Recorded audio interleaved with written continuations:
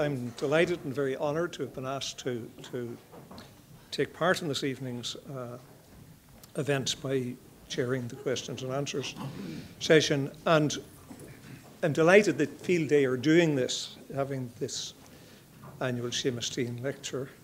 Seamus happily still being with us as well. And I think it's very good because it marks the work that Field Day did in the past at actually a much more difficult time in Irish society when they tried to have some sort of discussion and conversation about where this country was going and how to pull it together when it was, as I say, much more difficult to do. And I think that the whole idea of having discussions and conversations about where we are going is very, very valuable. Having intellectual discussions about it, so long as they're not too intellectual and too erudite. And it's not dissimilar to something that President Higgins has been trying to do too in what he called his ethical initiative.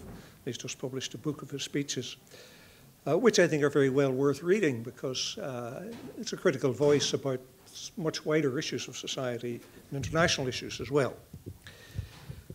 But having said all that, and I suppose one should also remember at this stage the members of former members of Field Day who aren't with us any longer, Brian Friel, Seamus Heaney, whose centre has just been opened in Bly and where I'm hoping to go tomorrow, and David Hammond, a lovely man of music and culture. Anyway, I'm particularly pleased to be here for another reason.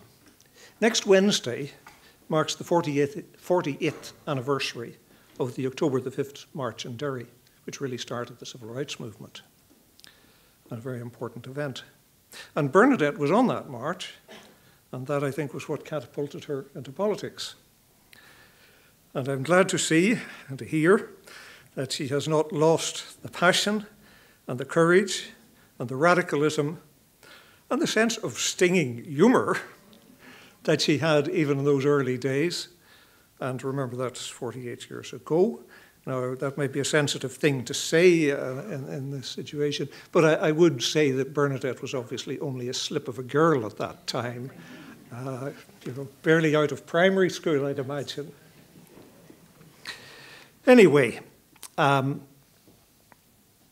discussion and criticism. We've had a very powerful address from Bernadette and a very powerful criticism of the system of government here at the moment and some of the people who are in it. And I think it's important to say that, whether you agree or disagree with the Good Friday Agreement, and I happen to agree with the Good Friday Agreement, and I think that it was a valuable thing, and I think that the ending of the armed conflict was very, very important in order to allow political discussion, real political discussion, to begin. But whether you agree or disagree, it's important to be able to talk about this and to be able to be critical. And criticism is a vital aspect of democracy, it's a vital aspect of forming policies. And criticism may be stinging at times, but there has to be A, room for criticism, B, room for humour. And I suppose it's my Catholic upbringing that we were also told when we were young that criticism was good for the soul. So I think the people who may smart under the criticism should just think about that. It's good for the soul. Maybe they'll be rewarded in heaven for it or something. I don't know. Anyway, having said all that, we have time for some questions and answers. And I'm sure there are a lot of people who will want to ask Bernadette various things about her long career in politics and about the present situation. And just because I know myself from being at lectures, it takes you a while to collect your thoughts and think what is it that you actually want and be able to formulate that properly. So I thought maybe I would just start off and get the ball rolling and ask her to move in a slightly different direction, because I know that, very dear to your heart and the work you've been putting your heart into for the last 10 or more years is of STEP, South Tyrone Empowering People. And I know that that is both working with local communities in the area and also working, as you mentioned, working with immigrants and migrant workers and so on. And I think you know, it would be very interesting to hear from you a little bit about the type of work that you do and the effect that it has on the people you work for. So, over to you. Right. Can you hear me, or do I need to use this? Yeah, can you hear me up there? Yeah? Oh, that's great. Right, what do I do? What do I do in STEP? Well, STEP came together in about 1996. And when I said earlier there about being, I suppose, paralysed by anger and frustration and pain and a lot of other things, that's certainly where I was, I'd say, without any hesitation, that in my long political and personal existence, which will very shortly, sometime next year, span 70 years. The period of the late 80s, you know, that kind of 87 to 96, that 10 years was probably the most difficult and challenging and painful period of my whole life. And there was a point then when I decided, you know, I can't let this happen. Not least, I can't let it happen to me. I can't do this. I can't just do nothing but be angry. And so I made a very conscious decision. When the peace came, and we decided that one of the things that we could do was to ensure that if in fact it all fell apart, it wouldn't be as easy to get back to war. That was one of the things that we had done.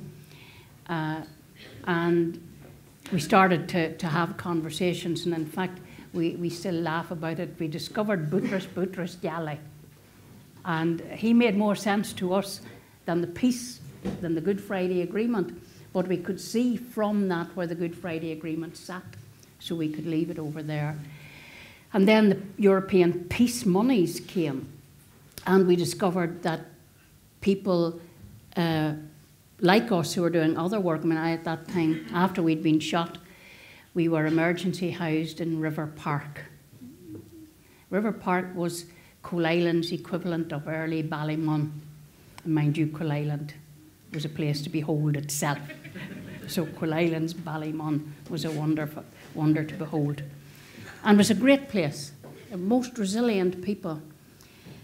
But a number of women and myself had set up in a derelict house, what we called the community house. And we had just set up, because of the problems on the estate, and things that I'd learnt, in fact, from being other places, I'd learnt it from the Panthers. We had a breakfast club in a derelict house in Coal Island. And nobody knew we were there. And we had a couple of social workers off the radar who used to bring us things that the government no longer needed, like chairs and tables, but then told us, you know, if you ever say we brought them, we will disown you, because in terms of red tape, social workers shouldn't really have been helping us to set up children's clubs in derelict houses. But of course, when the peace came along, down came the European funds, and they were offering us £100,000 and £200,000. And these were working people who had no money at all. And they didn't want it. Not because they didn't want peace. They didn't want it because it frightened them. They had a very good instinct that said, you're coming around here telling me that we can get £100,000 for this piece of work that we're doing. You'll be round tomorrow to put us in jail for not using it properly. And so what we did, we decided we'd get together and start to figure out how this worked. And we put together, we fought at the local level with our council for a village by village needs assessment. And we must have spent about 2 months going around every village and every community, asking people, and we've worked that way ever since, asking people what they need as different to what they want. what they need and what they want and what they already have. And we had a very simple rule, is money is the last thing we need. Not that we don't need money, but our rule is money is the last thing we need. We need to sit down together. We need to see what everybody needs, what everybody wants, what everybody has, and then see why we can't share this in this space. And we all agreed that our communities should be communities of place. You would set out your village. So might be a majority Protestant village, might be a majority Catholic village, might be a middle class village, which meant it was 50-50, but there weren't a lot of poor people in it. But whatever it was, you had to see what you needed, and you had to set out your space and see how you made room for everybody else and how you made it work. And we just had conversations about our own prejudices and our own fears and our own needs, and then you would build up a programme for that place and everybody in it. Everybody needed different things. It wasn't rocket science, but it worked. So whenever we had new inward migration, which we did, the opportunity arising from the peace was that in the agri-food and engineering industry in which Dungannon and that part of Mid-Ulster depends, once you had peace, there was more economic opportunity, but we didn't have the skills. So new immigrants were brought in who were skilled meat workers and skilled engineers. And we began to see straight away prejudices and language that had begun to be eradicated coming back again in terms of racism. And we just tried the model again. We just went back to the communities and said, right, you know, this community is now bigger. There is now this group of people, and we sit down again. And that's where some of the conversations came out of saying, hang on a minute, this was for us, and said, no, but we now include this group of people, and we start at the bottom again. So it's not rocket science. It's labour intensive, but it works. If you want to know what the people need, don't ask God. He doesn't know. And don't ask Sinn Féin. They don't know. And don't ask me, because I don't know. But if you want to know what people need, go and ask them what they need, and they'll tell you. And if what they need is, what they need is the foreigners to leave, then you have a conversation that has to be held, and a debate and a conversation that has to be held, and the outcome of that has to be an understanding that that's not going to happen, and you don't have an entitlement to have that happen. And so we have basically rights-based conversations that say everybody has equal rights. There are duty bearers who are there to protect all our rights. We need to hold them to account. But you as a citizen and a human being have a citizen and human being and moral responsibility to protect this person's rights as well as yours. And that's how it works. Come and join us if you feel like doing some of the work. Well, thanks very much, and I really think it's tremendous work that you're doing, and needs to be replicated all over the place. Mm-hmm. And you know what you said earlier about immigration and about you know, it is.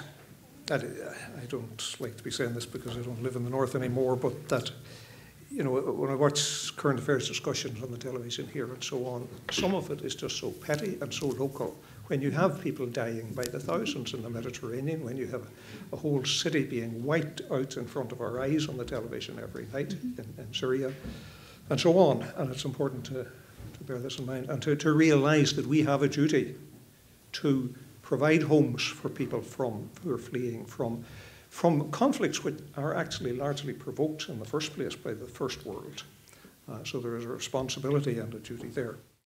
One of the interesting things about politics in the South at the minute is that it is now so fragmented that there is room, there is room for political debate and discussion in Dáil Éireann that there hasn't been before. And I think that the opposition, the Anti-Austerity Alliance, People Before Profit, have been using that space and providing that kind of leadership so that the Dáil has become an opportunity for making those voices heard and for people hearing the alternatives and the alternative ways of struggling.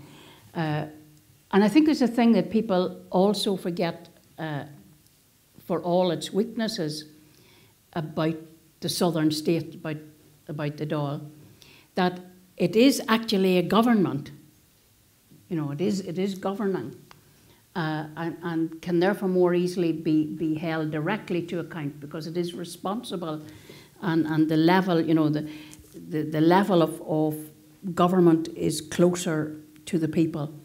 Now we do in the North have the Assembly, but we delude ourselves, or some people delude themselves, that is government.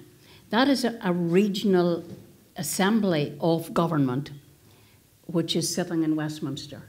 And you can see that around the issue of Brexit, for example, that what's perfectly clear is that none of these small governments or let-on governments will be allowed to have any say in a high policy decision like that. That will be taken by the real government, which is still sitting in Westminster. So the opportunity that you might actually change the mind of government or fight for change in the South has a bit more traction than trying to do it here. If you look and say, do you despair? From my point of view, no, but then I was reared to consider it a free state that wasn't really free. It was only rented on a 99-year lease. and the lease is up. I just wanted to ask, you've been inspired by America in the past, our civil rights movement, and you talked a little bit about being inspired by the Breakfast for Children program. What can you offer us as inspiration for what's going on in America now for Black Lives Matter and the effectiveness you've had here with the police? Is there any words of wisdom and insight that you can offer us? No, I don't personally have wisdoms and insights. I think what is important and important to know is particularly in this city, the support that there has been certainly from People Before Profit, from the Bloody Sunday March Committee over many years. And I see now the lights have gone up. I see my good friends and mentors, Kate and everybody down here. The Bloody Sunday March Commemoration Committee has increasingly over a number of years tried to make the connections around the battle for justice for the families here, and that is happening in other places. So we've had speakers from Black Lives Matter over here on the demonstrations, and it's making that kind of connection that that people aren't alone. We are not alone in the way we are being punished. Not alone in the way that ordinary people are singled out and victimised. We're not alone in the way that governments and armies and police can act without any accountability. So why should we be alone in the struggle against that? Why should we be separated? And it's crucially important not only for us to make the connections with organisations like Black Lives Matter, but for them to make the connections with us. Now, we are not black, but the same thing is happening, and it's for people that's where when I had the opportunity to go to America, that's where I was able to understand that although within the context of Northern Ireland, what was happening to me was happening to me because I was poor, Catholic, working class and female. Took me a while to figure all of those out. But it didn't just only happen.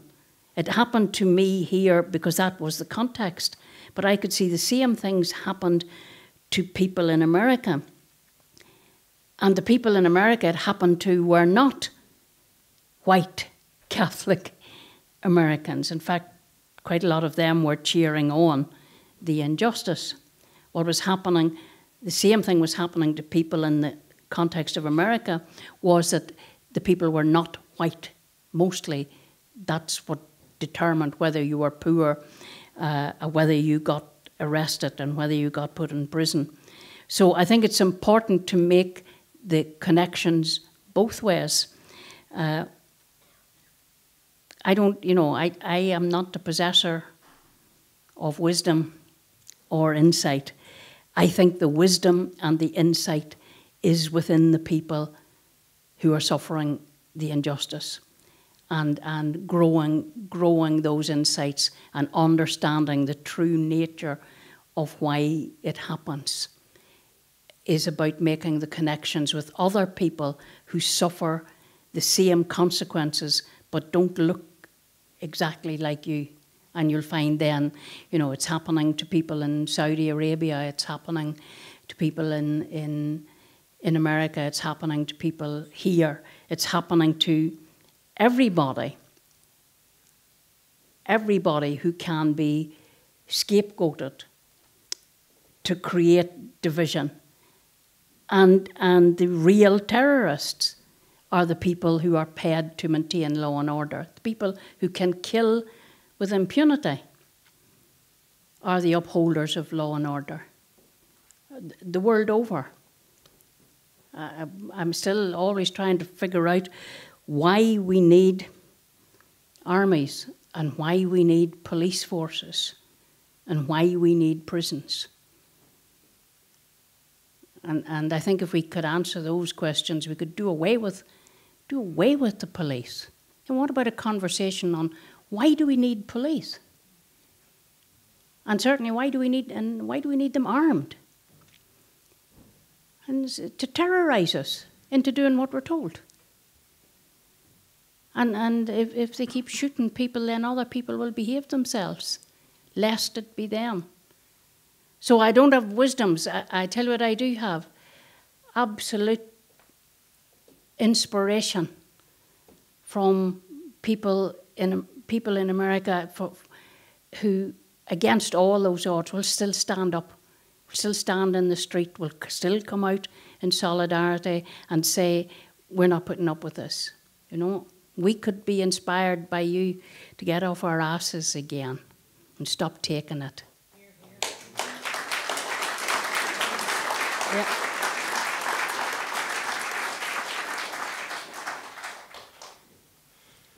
I think it's appropriate to stress again, the degree to which the civil rights movement in Northern Ireland, the debt it owed to the civil rights movement in the United States. We were a generation who grew up seeing on television what was going on in Little Rock and places like that, and the treatment of black people in the United States. It inspired the movement here, but we have to remember that inspiration constantly and express our support and solidarity now with black people who are now suffering the same sort of oppression they were suffering in the 1960s. Yep. Sorry, next question. Bernadette, you probably don't know this, but we've been on a journey together. In 1972, you and I kept a lonely vigil outside the polling station in Harold's Cross, Dublin. We were advising people to vote against joining the common market because it was a rich man's club. Like you, I recently voted to remain. You were a bit more successful than me in voting for Jeremy because I was disenfranchised twice over it. My ballot didn't come in. But what I wanted to ask you was, I know why I made that journey from advising people in 1972 not to join and voting remain. I'd like to hear just where you have come to that decision, and how you envisage it working down locally here, you know, where most people did vote to remain, and obviously also in Scotland. Can we convince Theresa May that Brexit does not mean Brexit because people voted to leave mostly for the wrong reasons? Well, I think, sort of very briefly, my preferred option, which I think we should all have done, was going back to elections. I'm not a big believer in government. I have fought a number of elections and had the misfortune to win one twice. Elections are great opportunities because people are focused, their minds are focused to campaign. And sometimes it's good if you get somebody elected, and sometimes it's better if you don't. So again, with the Remain, with the Brexit, I think that we should have actually, I'm going to say we, I mean the left, should have agreed on a position that there was essentially a plague on both your houses, because in the immediate and longer term future, for working people in or out of the European Union, our future is being determined by elites that haven't been elected. But the reason that part of the reason that I went for Remain was that people on the left, whom I love dearly, went for Brexit, and had to say, look, I need not to be... I know I did my best in Derry, but I needed not to be then associated with Brexit, because for me and the work that I was currently doing, it was clear and totally accept that the people who voted to leave the European Union were not universally racists. But almost every racist voted to leave the European Union. And so for me, there was an immediate issue that while leaving the European Union did not make life easier for the great bulk of the working class, or for anybody, that the movement for Brexit was being led not by a progressive move, you know, not by a progressive, there was no real traction for progressive arguments on the weaknesses of an increasingly undemocratic and militarised elite Europe, but was being led by a campaign to leave Europe because it wasn't bad enough to leave Europe, because it allowed immigrants to come in, to leave Europe because it imposed a number of basic workers' rights, because it allowed for, however limited within the European Union, if not third world countries, freedom of movement for workers and families and others, and that all of that was being eroded, and that the act of a successful Brexit strengthened the hand of the right. It left the right wing with its tail up. And I think that I'm right in that. I think that if you look at the British exit position, and so it was tactical. Do I think the European Union's a great place to be? No. Do I think it's riddled with problems? Yes. But do I think that the unilateral act of leaving it, as I said before, legging it with the Brits, to recreate the British economic empire, was a progressive movement? I think not. So, having voted Remain, you know, if we had a different axis, if we had Greece and Portugal and Spain leading a left-wing exit, then we could all campaign that Dublin should join, because we'd be going to do something, you know, going to do something that worked, or that might work better. As it is, we're not. And yet, part of me has to, you know, because basically I'm a maverick and an anarchist, I think. I don't know what I am. But there's a part of me recognises that however ill-informed the decision, however screwed up the politics of the decision, the act was, however limited, an act of participatory democracy against elitism. And maybe the next time we get to be more, get that kind of participative opportunity, we'll be better informed about the choices that we make. So sometimes you make the wrong decision, but the right to make the decision should always reside with us. And I think that's part of the tension that we're seeing around here as well. There is a battle going on, and we need to talk about that more. There's a battle going on with what we call representative democracy and participative democracy. And there's a battle going on that is now quite differently argued sometimes between public power and private power. And some of the participative citizen collective actions that are going on in the middle that are being overlooked because we take these hard ideological positions. You have to be ideologically for this. This is the Marxist line, this is the neoliberal line. And we can be very narrow about looking at new forms of democratic action that are being developed. And part of that is because we're a bundle of monoglots and we can't understand anything that's being developed anywhere if it's not being developed in English. And there's a whole richness of the world that we're missing out on because we haven't got a clue. We haven't got a clue, really, what's happening in South America, what's happening in Africa, or what's happening in Asia. If it's not happening in English, we don't know about it. It's not happening on Facebook, the world doesn't know about it. But believe me, whether you know about it or not, it's happening.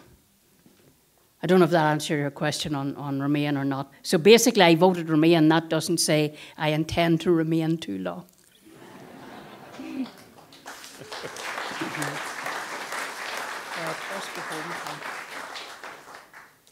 Anybody else? Yes, there's somebody up at the top at the back there.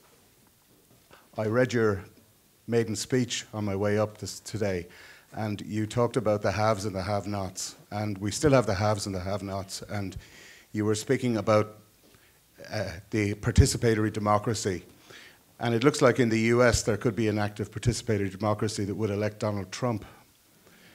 And I think the anger that might elect Donald Trump is being channeled in a particular way, and perhaps it's the same anger that Black Lives Matter feel, because I think it's created by the same things. But how are we going to combat that level of corporate power that exists in the world now? How can you change that? We're only going to change it by actively engaging at the bottom. We, who are we? Who are the we that's going to change it? It is not going to change until people change it themselves. And it comes down to, it can come down to you and say, look, how are we going to build a revolutionary vehicle? How are we going to build a revolutionary party? Certainly not by bickering amongst ourselves over who was the one true revolutionary party founded by Marx, who is not God. And if God doesn't exist, we shouldn't then invent new gods. That's me out of the revolution for good now. But you know what I mean. When you say, just when you were saying there, about Donald Trump, which is right, but the power of corporate America isn't the fear of Donald Trump. Donald Trump is, to my mind, the fear of fascism and ignorance and the manipulation of people. But will America be any safer under Hillary Clinton? I mean, if it was me, I'm still slightly devastated that good old Bernie Sanders threw his hat in the Democratic ring at the finish because fundamentally he was a Democrat. I think people in America want to do something constructive around the elections. They should actually vote for Jill Stein and the Green Party. That's what I think they should do. But there's a part, I have a friend in America and she's waiting for me to tell her when to panic. I absolutely love Americans. Nowhere else in the world would you have somebody who would say, Bernadette, I am putting my faith in you and I won't panic till you tell me to panic. And just because she's my friend, I said, that's good, because I know that she won't panic till I tell her to panic. And so I am going to keep her from panicking by never telling her to panic. But the issue is she can't sleep at night with the idea of Donald Trump. And then I have to tell you what I did tell her. I said, look, here's one of two things that will happen. Donald Trump won't get elected. So then you can stop panicking if that's all's worrying you. Or two, he will get elected. And then if he does get elected, he will either do just the same as Hillary Clinton will do, and he'll having raised the fears to get elected, he'll just go on being a standard American president like all the rest. Or he won't. And if he doesn't, and it's not in America's corporate interest for him to go around building walls in Mexico and insulting the rest of the world, he'll fall down a flight of stairs. That's what the CIA are for.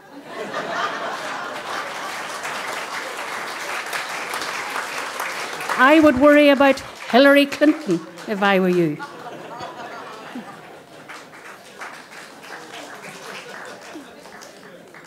Okay, I think we have to wind up, but we have one other person who was looking to get in for a while, lady who's here. I'm fearful my country's headed for fascism, if it's not already there. I do have a vote, and it's really a dilemma, because I was a Bernie Sanders supporter. And all I can hope is that we can start again at the grassroots and do something, build on what he started. So. Yeah. Go for it, Margie. I want to thank all those who helped this opportunity to happen. Most of all, I want to thank Billy Hall, who found a way of providing the money that was necessary to, and it has been necessary to fund even something as simple and apparently basic as a public lecture. Billy found a way of persuading corporate America, Irish America, to give its money without conditions, or so far, without conditions. And the last thing I want to say is that, you know, we do live in a world that is so chaotic and so unjust that we keep saying to ourselves, how can it go on? You know, capitalism is breaking up. Its own momentum has led to a collision which is fatal to it. But we have been saying that for exactly 150 years. We've been saying that and seen those who protested against it decimated in wars and in civil strife and by the powers that be. There is nothing new in injustice, but there is something new in the idea of a republican democracy. That's about the only form of political organization that has advanced in the last century. And the form of republican organization is dependent upon ourselves and upon us knowing and actually acting, as Bernadette has taught us so often, acting as citizens, which means people who put the interest of the public before their own.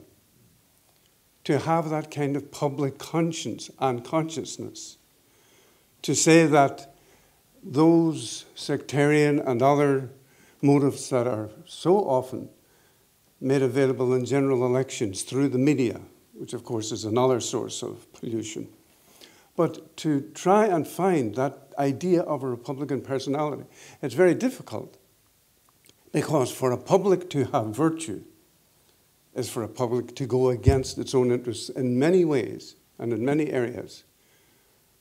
But you know, we often say it's an old Republican Roman idea, but in some ways it is. To say that in order that we survive in our interest, the interest of the people at large, it is necessary to make that step, to recognize the relationship between virtue and being a citizen, and vice and refusing to be a citizen, supporting only sectarian and self-interested parties, parades of prejudice, and all of those things that are, in a way, controlled by the money system. And I'll just remind ourselves, Bernadette was talking about the 13 billion that was offered to Ireland? Billion. Whatever sum was offered, there's this, to note the contradictions that the system actually produces on itself. As Ireland is now given this, it's not money, of course, or in some way it is money, it's a figure on a piece of paper. But because the capitalist system is in its present condition, because you get no interest now on that kind of investment, Ireland actually has to pay money to hold that money. And it'll pay money at negative interest rates until the Apple case begins. Then it'll be suspended. Then, of course, it'll be dispersed. And anyone who gets the Apple money realizes that if it is given, say, a part to Austria, a part to France, those countries will have to wait for the next case that Apple will bring to suspend payment. And the payment will be suspended for so long that after a while we will find that half a dozen countries have held the money, paid for it, and then it has disappeared. And it's not only Apple, but it's also the system itself has created an idea of money that is not compatible anymore with an idea of living. And this is what Bernadette has taught us so often throughout the last 20 years or so. And our thanks from Field Day to her for coming here this evening.